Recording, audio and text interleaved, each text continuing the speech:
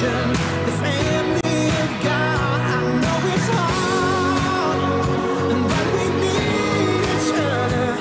We're sisters and brothers.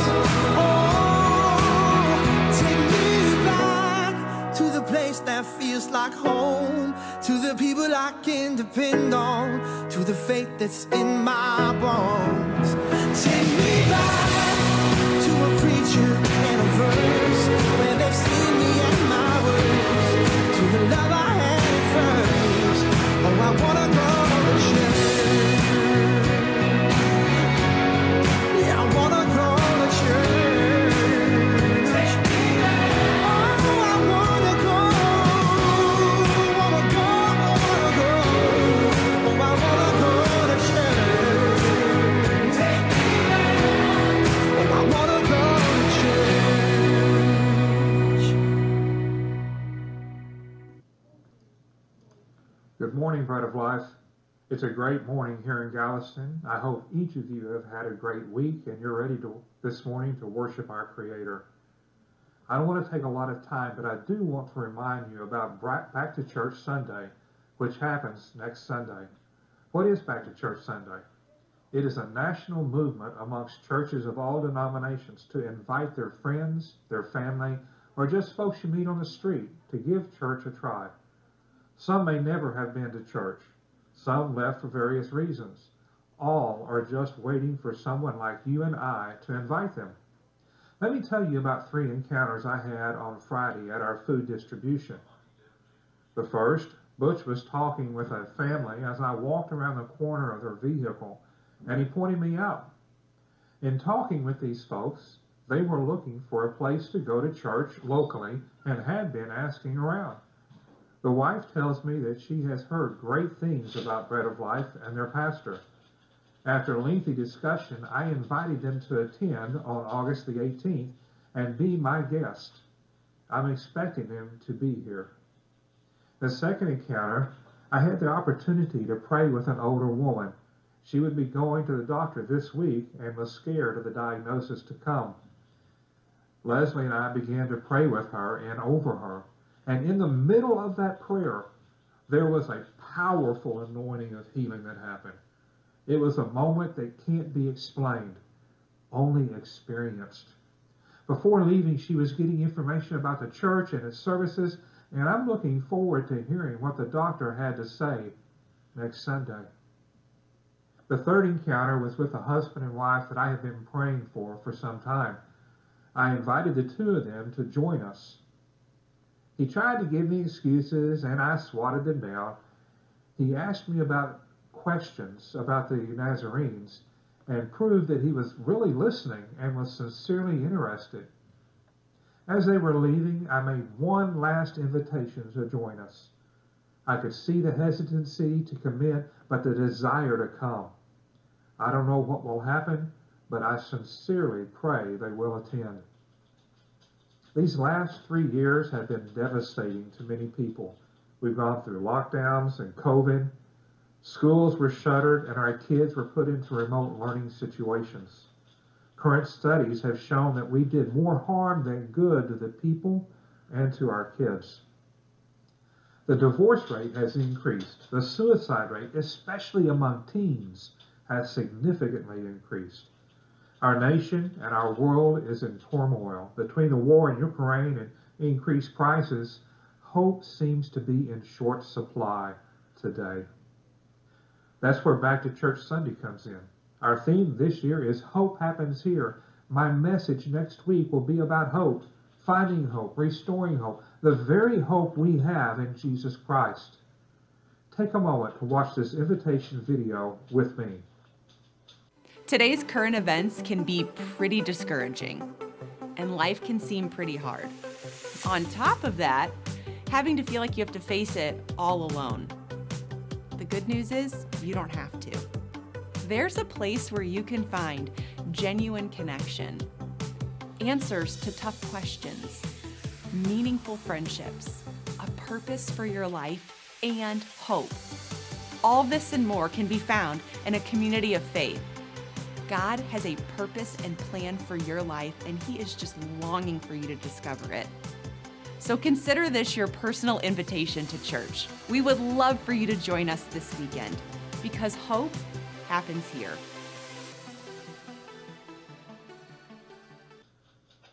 Well, there you have it. Hope happens here. This video is running on our Facebook page, on our YouTube channel, and on our website.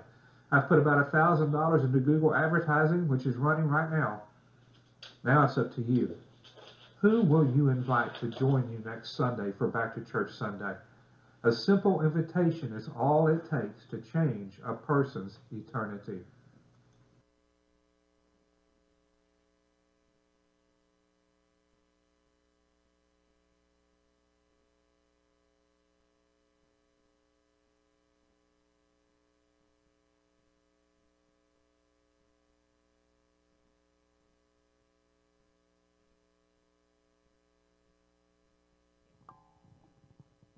Hello, hello.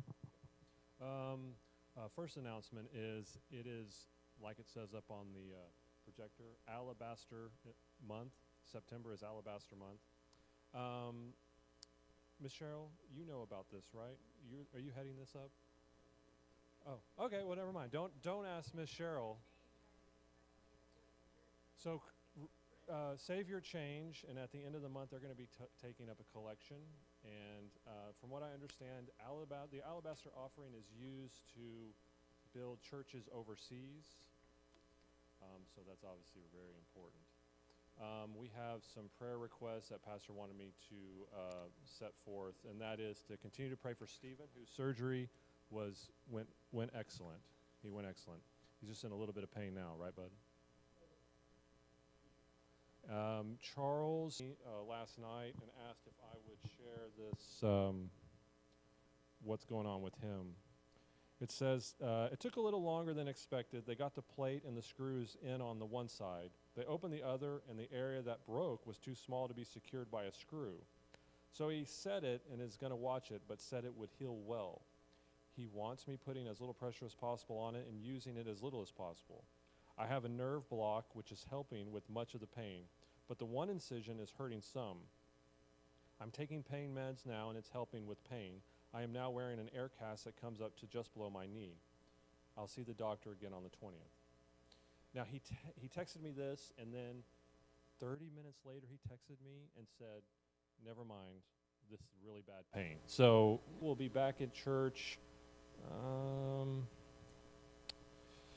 October 2nd, and he's going to be doing a series on beating burnout for his sermons.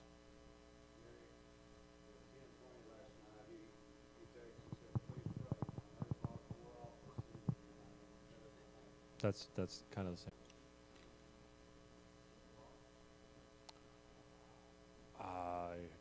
I don't know. I think Stephen had a block and it wore off, and then he was in a lot of pain. That's what happened right after his surgery too. Yeah. In Jesus' name we pray, amen.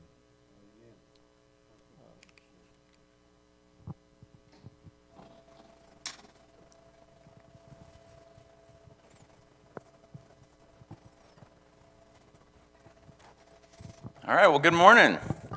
I'm plenty loud. That's good. All right. Well, if you're glad to be here, say amen. Amen. All right.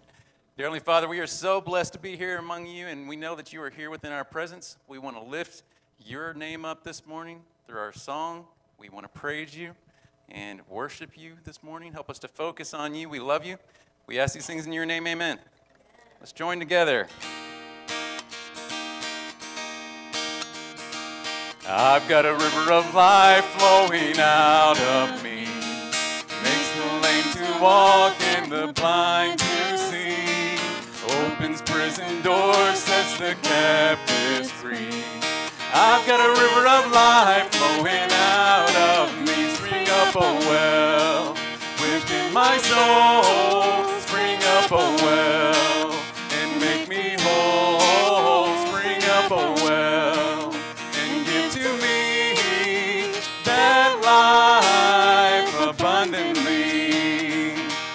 I've got a river of life flowing out of me, makes the lame to walk and the blind to see, prison door sets the captives free.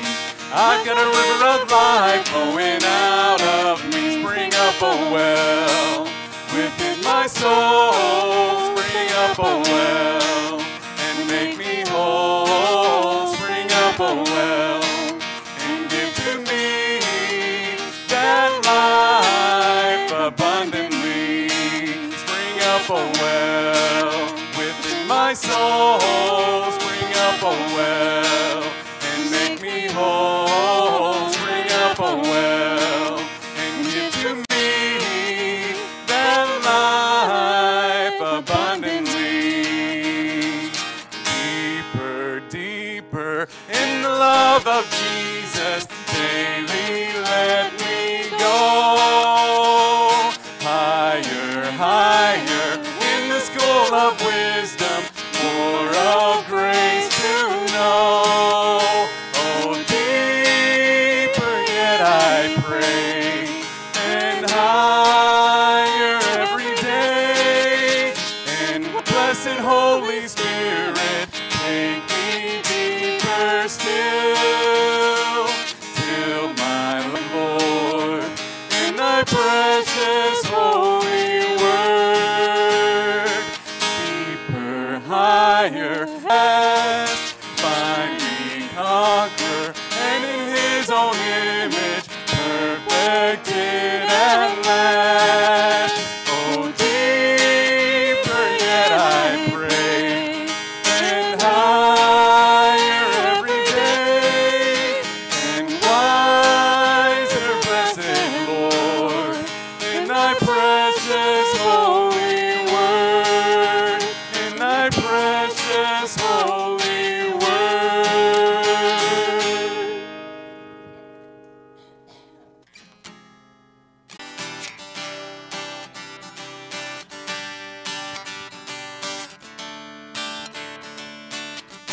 Where you go, I'll go. Where you stay, I'll stay. When you move, I'll move. I will follow.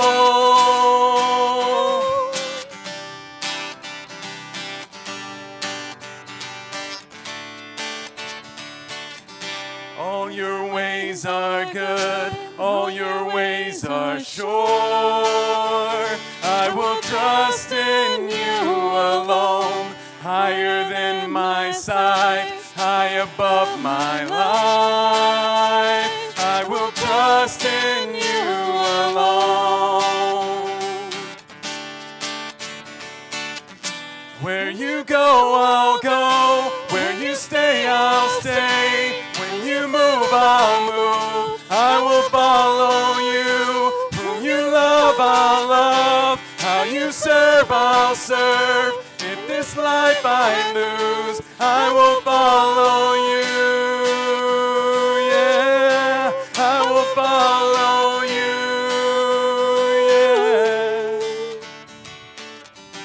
Light into the world, light into my life. I will live for you alone. You're the one I seek, knowing I will find. All I need is you alone, in you alone.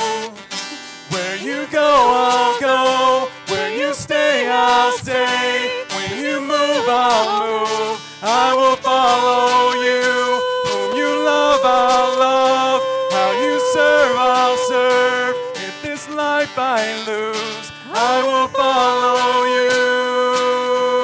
Yeah, I will follow you. Yeah. In you there's life everlasting. In you there's freedom for my soul. In you there's joy, unending joy. And I will follow. Where you go, I'll go. Where you stay, I'll stay. When you move, I'll move. I will follow you. Whom you love, I'll love. How you serve, I'll serve.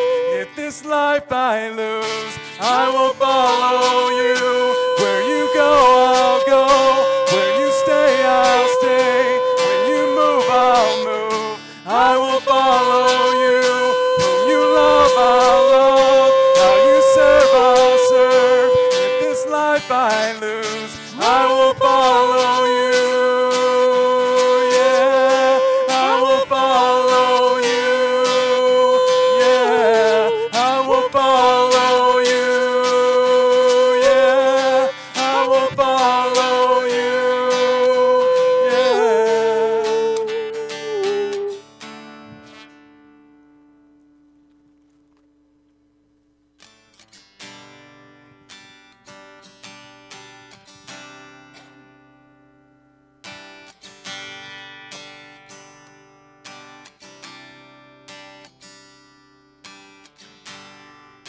worthy of every song we could ever sing, worthy of all the praise we could ever bring. We live for you.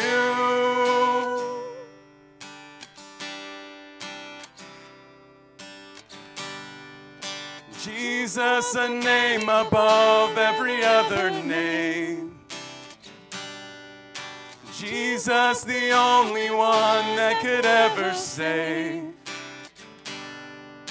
Worthy of every breath, we live for you. Beside you, open up my eyes in wonder and show me who you are and fill me with your heart and lead me in your love to those around me. Upon your love, it is a firm foundation. I will put my trust in you alone, and I will not be shaken. I will build my life upon your love. It is a firm foundation. I will put my trust in you alone, and I will not be shaken. Holy, there is no one like you. There is none beside you. Open up my eyes in wonder and fill me with your heart and lead on me.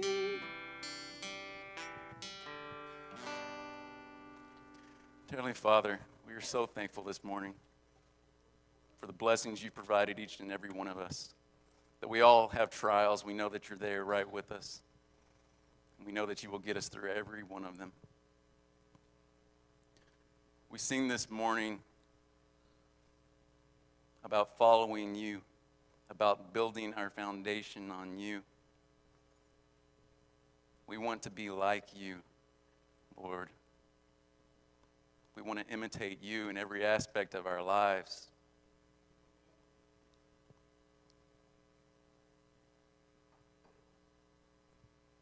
We're so thankful, Lord, for everything you've done in our lives, and we just want to bless you with our song this morning. We want to hear you through the speaker, that we might know you better, might understand your love for us, might understand what we need to do in our own lives.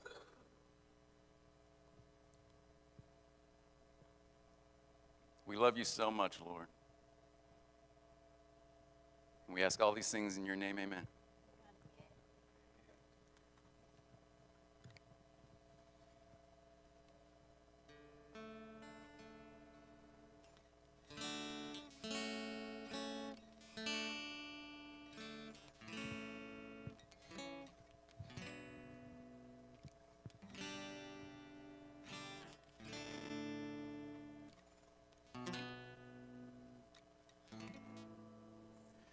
I have one deep, supreme desire, that I may be like Jesus. To this I fervently aspire, that I may be like Jesus. I want my heart his throne to be, so that a watching world may see His likeness shining forth.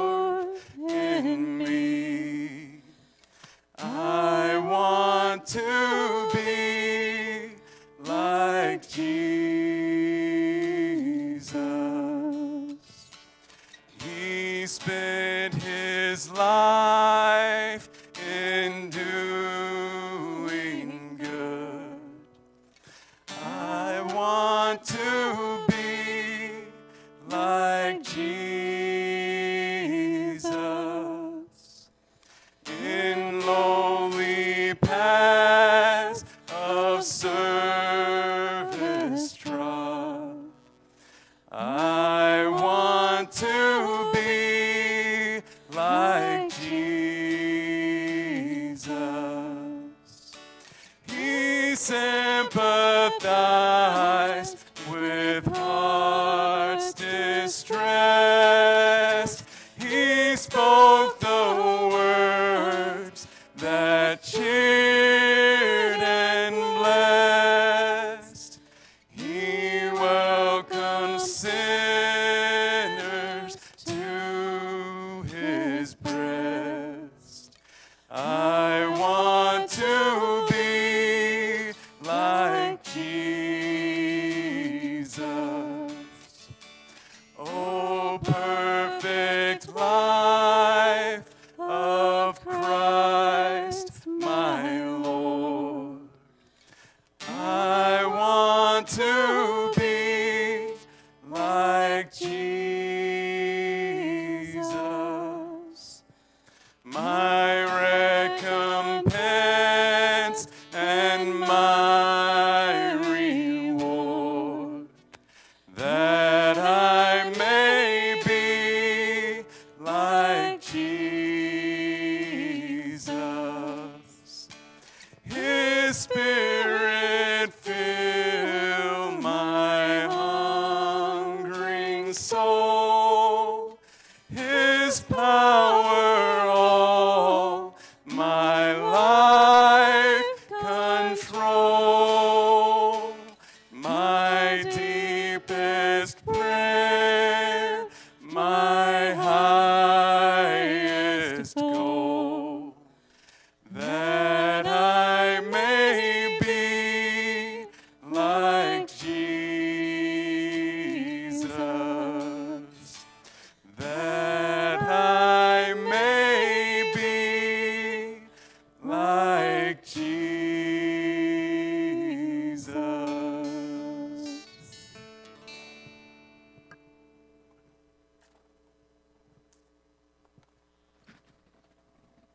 Okay. You may be seated. Okay. I thought this was prayer time. I wasn't sure. All right. Well, let's pray together, shall we? The altars are here. If you want to come up and bring your needs to the Lord, they're always open. Let's pray together. Dear Jesus, thank you so much.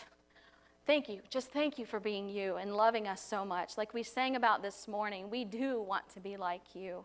Help us each, Father God, to just call upon your name and to just ask and to be willing to hear your answer and not the one that we've figured out on our own. Help us, Lord, to just have the strength and the wisdom to hear what it is that you have to say so we can be like you to our family, our friends, our neighbors, and to our congregation. Lord, there are so many things that are happening in our world. We know 11 years ago, our world was rocked whenever our country was attacked. And we just pray, Father God, for all of the families who are still impacted. And we haven't been the same since. That, Lord, that we would continue to seek you and we would seek your wisdom and your grace and how we need to proceed as we continue this life.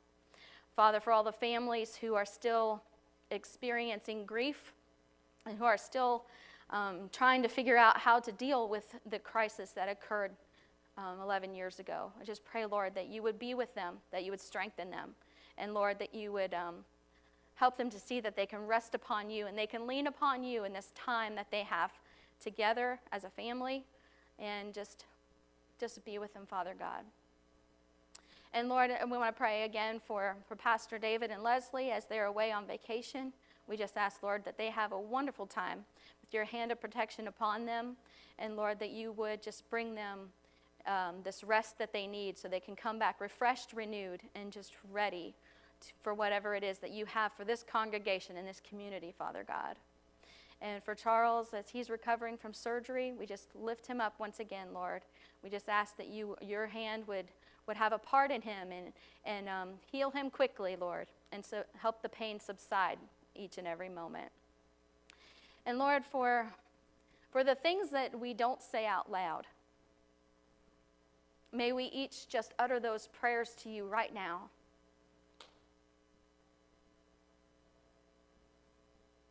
You know what's in our hearts already. You know what's on our minds. Just help us to be real, Father God, and to lay them down at your feet and to trust you so that we can be like your Son, Jesus.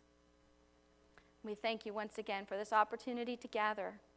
We thank you for our brothers and sisters here. And we thank you, Father, for the brothers and sisters that are out there in the community just waiting for us to contact them. We love you so much today. For it's in your precious name we pray, Lord. Amen.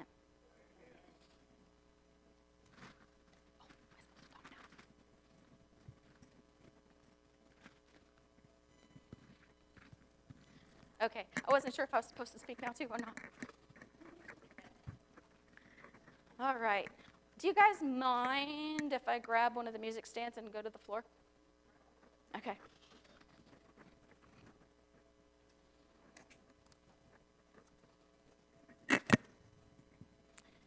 All right. Well, I do want to say thank y'all for your graciousness, and I heard compliments, so I thank you for those too. It's much appreciated. I don't get the opportunity to preach much when my husband, the senior pastor, likes to preach a lot. So, and when we go on vacation, I'm not there to preach. So let's see. So I turn this on like this, right? It's on.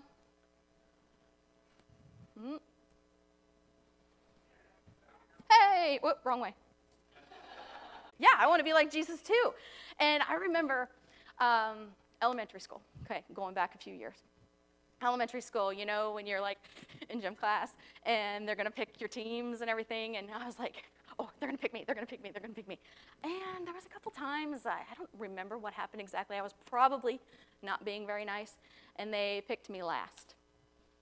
That was a horrible feeling, to be the last one picked. Nobody wanted me. It was terrible. And guess what I did? Oh, what happened?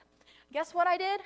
I started acting like the other popular kids, and I was like determined they're going to pick me. And by golly, they did. They did. You know what I did? I started beating up kids on the playground, and I started playing football with the guys, and I became like this tough kid. And so they wanted me on their team, of course. But you know what? After I got picked, I really felt crummy because I wanted to be picked for the wrong reasons. And I don't know what happened. There it is. Okay. Sometimes in our Christian walk, we will say, pick me, I want to do that, I can do that, I can do that, I am so good at this, I can do that. And we do a great job of diving in and maybe, getting a ministry started and, getting people rallied around us. But then it stops being about Jesus and starts being about us. I've done that. I don't know if you guys have or not, but I've done that. And, when I look back at it, I'm like, oh, man, I did that. Shame on me. That's not where I was wanting to go in the first place. But then, I can do that too. So I'm going to dive in there and I'm going to do that. I'm really good at that. I'm a great organizer. I can handle that. But then sometimes I fail to ask the question, should I? Just because I can doesn't mean I should. So when we say, pick me, I want to be like Jesus, it's not because I have the know-how. It's not because I'm the prettiest. It's not because I'm the best at this thing. It's because I want to be like Jesus. And what was Jesus? He was the humble. He was the rejected. He was the one that was born in a barn, but he's King of Kings and Lord of all. I want to be like Jesus. So I wanted to talk a little bit this morning about, I know you were kind of working your way through John, right, in the sermon series, and I think Pastor David's going to kind of finish that up in your your outreach and push for Back to Church Sunday next week, but I kind of went a little different direction, but still about Jesus. I want to talk about the Sermon on the Mount. The Sermon on the Mount is in all of the Gospels, and we're going to concentrate specifically in Matthew today. So if you have your Bible, you can open it up to Matthew chapter 5. We're going to be in there for a little bit. And I want to kind of give you a little bit of a synopsis of the Sermon on the Mount. And he started it off, Jesus, when he was preaching the Sermon on the Mount, talking about blessings and how these certain things are blessed and there's certain things that aren't. And it was all about introducing his audience and the people who were there of what it is like to be in the kingdom, what it's like to be part of the kingdom.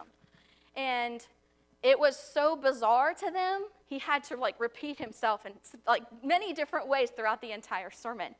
And well, kind of like us, we'll hear one thing one time, you're like, huh, it doesn't sink in until about 5 times later, and then you're like, oh yeah, I remember hearing about that before.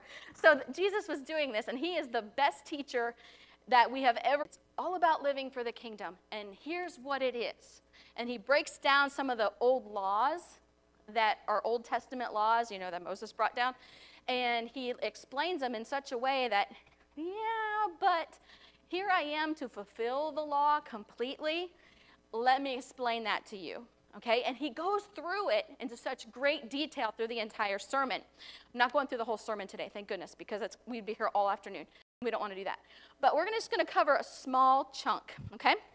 So living a kingdom life looks different, and, you know, he knows that. He knows that about us. So that's why he's presenting this to all of the people there that are present, and he's saying, okay, here is how.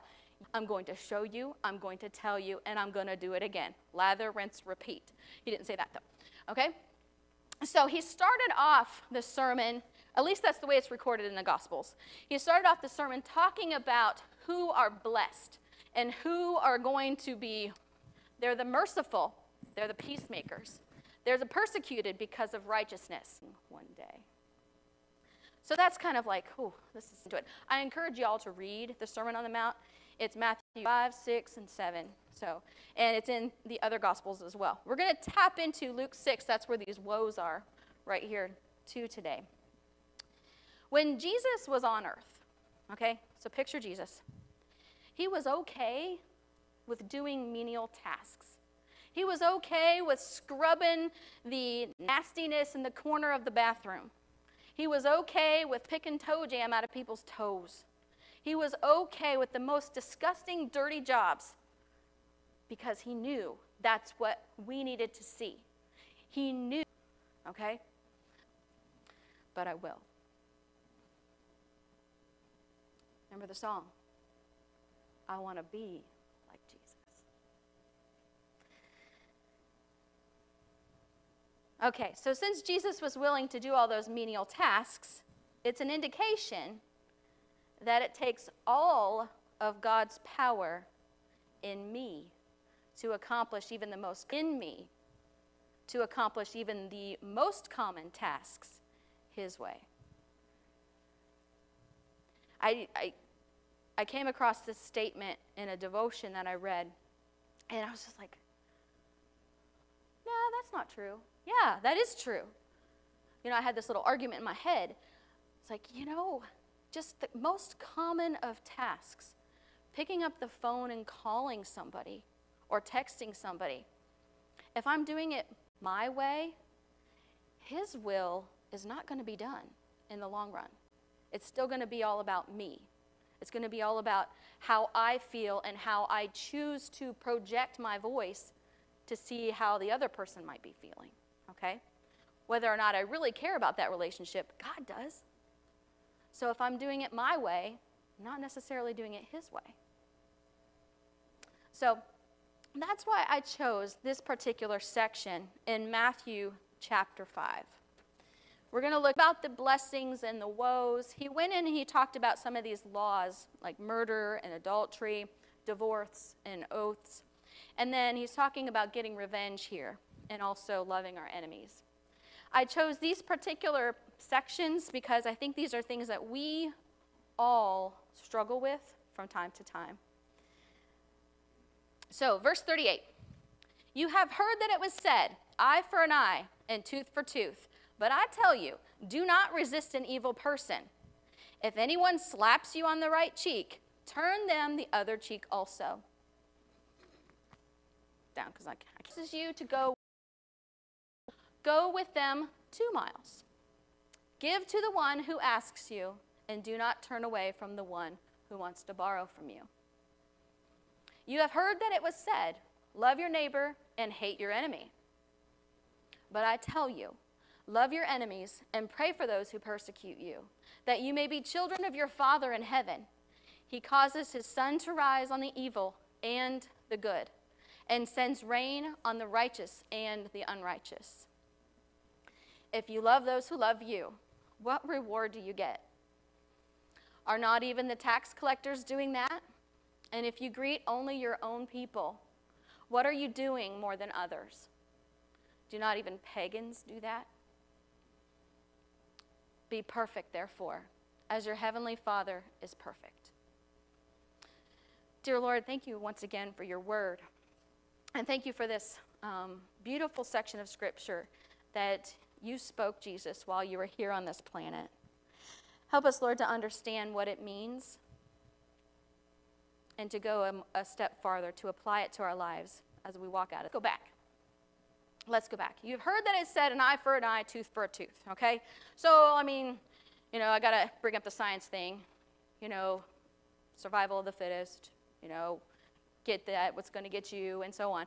But, that's what eye for an eye, tooth for a tooth is all about, right? Somebody punches you in the face, you punch them back. That's really not what this is saying here. This is saying, no, they punch you in the face, you turn, you say, hey, you forgot one. Okay? Not to retaliate. Why? The revenge is the Lord's, right? Revenge is the Lord's. We should fight back. So this is a really difficult thing. This is a difficult thing for me. I am mostly Irish, so there's a lot of hot blood flowing through this body. And so, yeah, it's a really difficult thing for me. Whenever that alarm goes off, I'm like, let's go, let's fight. But I got to watch it. Can't do that. So, okay, so if anybody slaps you on the right cheek, you got to turn. If anybody wants to sue you and take your shirt, hand over your coat as well. What good is the fight going to be if it's not in the name of the Lord? If it's for our own good, if it's for our own preservation, it's not going to glorify the Lord. So that's something that we need to consider. If anyone forces you to go 1 mile with them, or go with them 2 miles. This one is difficult as well. None of us as Americans want anybody to force us to do anything. None of us. We like to have our burgers our own way. We like to have our car put together the way we want it. We like our homes the way we want them. We want our family to do what we said. But this is saying the direct opposite. This is saying, if anyone forces you to go 1 mile, go with them 2. I had to do some digging on this. Lord, why is this something that we need to consider? And I had this amazing epiphany after doing some research and reading and stuff. And when a person has authority over us, God has given them that authority. And if they force us to go 1 mile, we are to go with them 2. Maybe that extra mile is to maybe understand where they're coming from. Maybe that extra mile is to kind of get into our thick heads that they have the authority deemed by God. So we need to be obedient. But what if I don't want to? I don't think we have a choice. But there's always a choice, right? Whether or not we want to obey. So verse 42, give to the one who asks you, and do not turn away from the one who wants to borrow from you. Have any of you ever had those people who come in and show up for dinner all the time, or who say, hey, that red shirt that you wore a couple weeks ago, can I borrow it? And you never see it again. Or how about the person that says, hey, you got $5, I need to get a few gallons of gas, or maybe 1 or 2 gallons now. And you never see that money back, and then they come back again 2 weeks later. Hey, you got another $5? Oh, I'm really hungry. I haven't had a chance to feed the family yet. Can we go get some chicken or something? We all know people like that. And right here, Jesus is saying, give it to them. If you've got it to give it. Give it. Think about Jesus.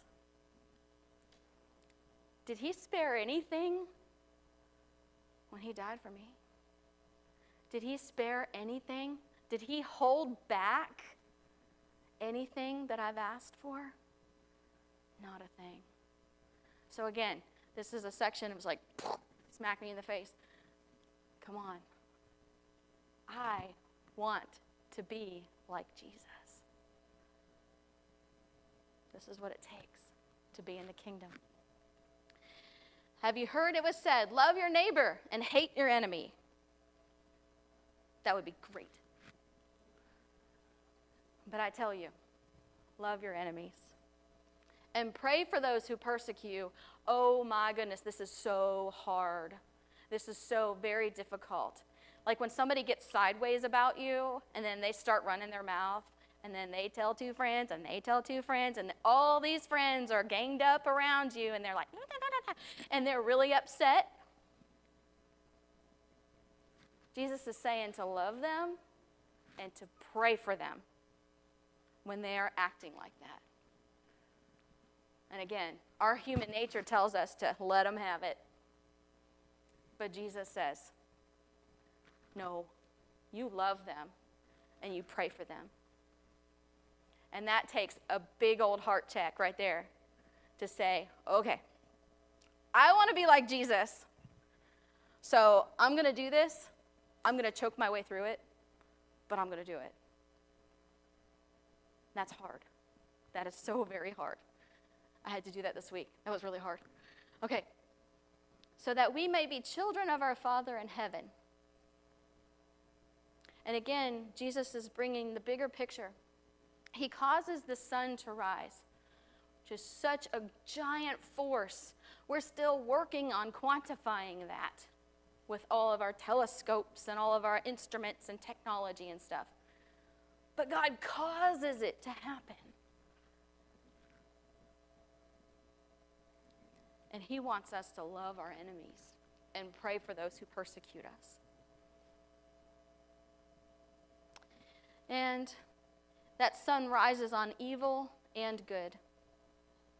And it rains on the righteous and the unrighteous.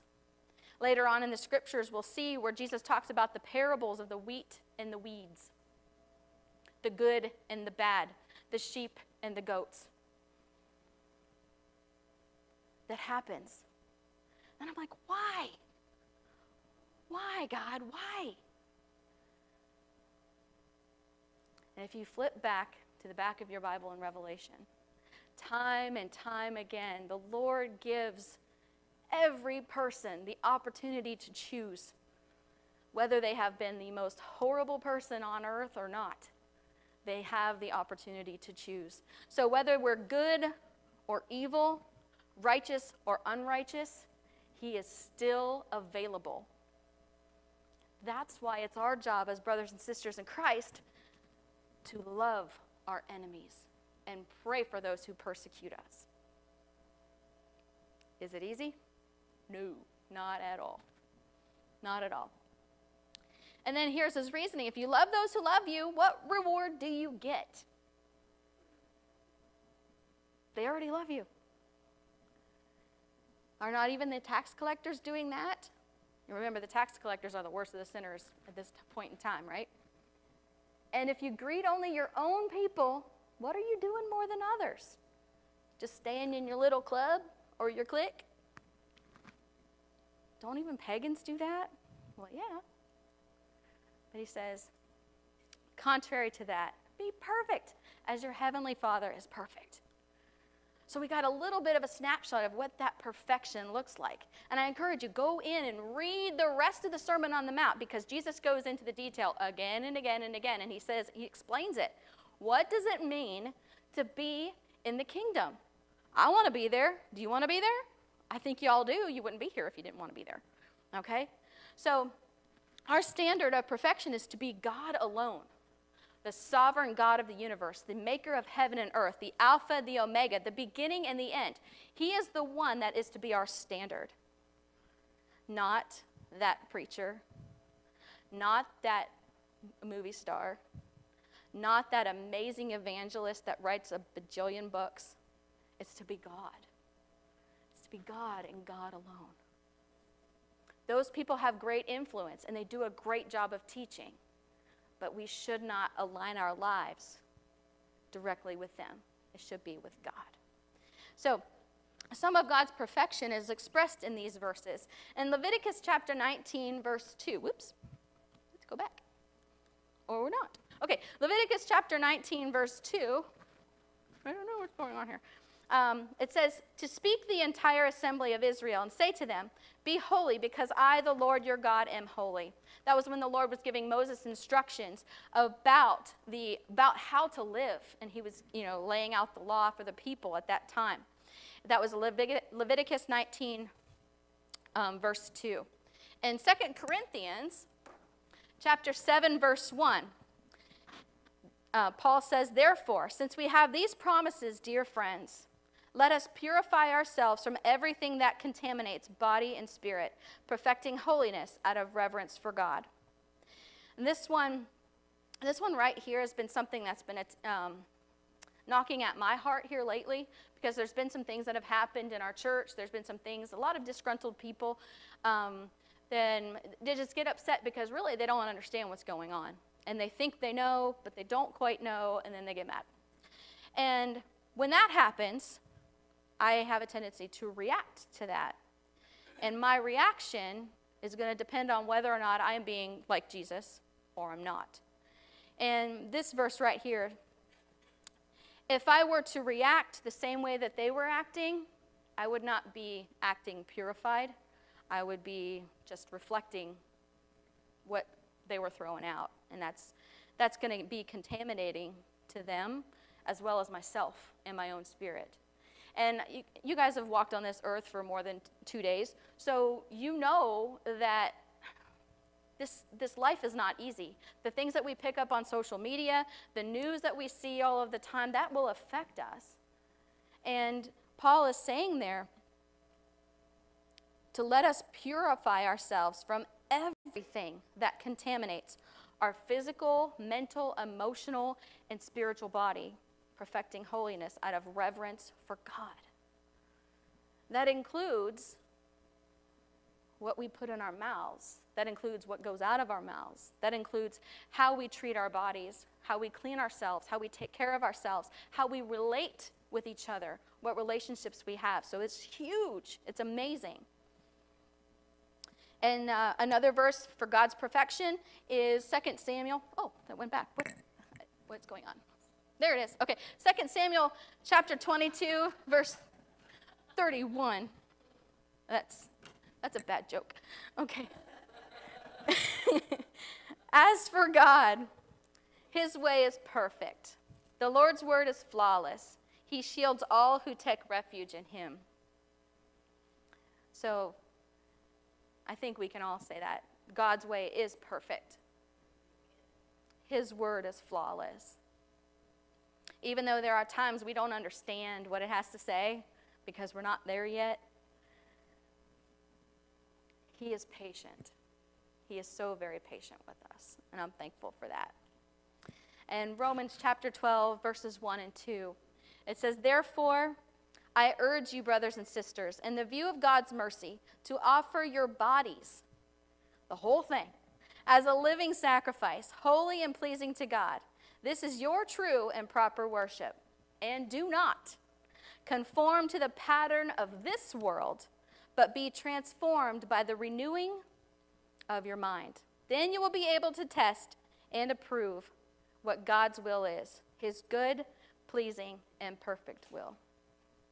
And this last verse here I wanted to share is from Hebrews chapter 7, verse 28. For the law appoints as high priests men in all their weaknesses, but the oath which came after the law appointed the Son who has been made perfect forever. And I think that's a verse that we can all bank on today. There are so many people who end up in authority, who have been appointed by a higher authority, by man, and sometimes their weakness is the thing that causes whatever their leadership to fall. But we can count on the Son of Man, Jesus Christ, to be our leader, perfect forever and ever. So we can count on that. I've been doing a lot of research on narcissistic behavior. And that's something that is very prevalent in our world today. And I wanted to share this little thing from you. It's a quote from John 13:15. Jesus said, "I have given you an example that you should do as I have done to you," like he was saying in the sermon as well. Notice the kind of people, this hit me really hard, the kind of people that God brings around you. And you will be humiliated once you realize that this is actually his way of revealing to you the kind of person you have been to him. Now he says we should exhibit to those around us exactly what he has exhibited to us. So, like when I was that kid in gym class, desiring so desperately to be picked. Pick me, pick me. When I was that new Christian that desired so desperately to be involved in all of these ministries because I can. I ended up finding myself in a position of, I really don't like myself. And I found myself around other people that I didn't like either.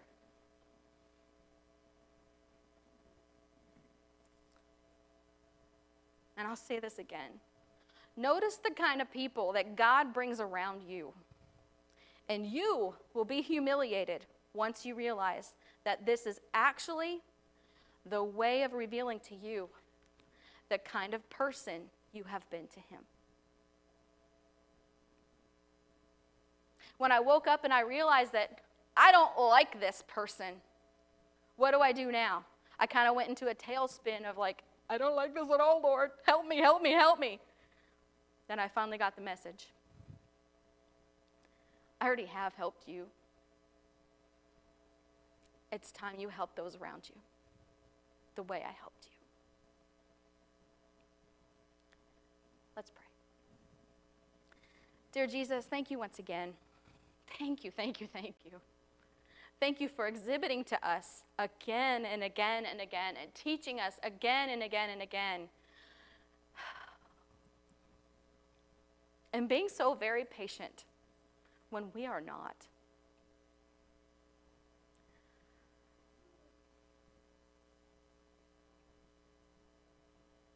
Lord, in our lives, we get so distracted. We get caught up on colors and preferences and sounds and what things look like and how we feel emotionally. And sometimes we forget that we're on this mission for you. Lord, I want to be like you. And I thank you for your words. I thank you for how you so eloquently taught and laid it all out so that we shouldn't miss it. And when we do miss it, you remind us again. Thank you, Jesus. Thank you for this opportunity, and thank you for this privilege to be here today. And Lord, I just ask that as we go about our ways today, that we would call upon you before we utter something negative to somebody else. That we would call upon you before we cast judgment to somebody else that we see. That we would call upon you, Lord, and ask you in humility, in humbleness, how it is that we can reconcile with that one person that just hurt us to the core. You, Lord, have forgiven us, and we thank you. We want to be like you. For it's in your precious and holy name we pray, Jesus. Amen. Amen. Amen. You all are dismissed.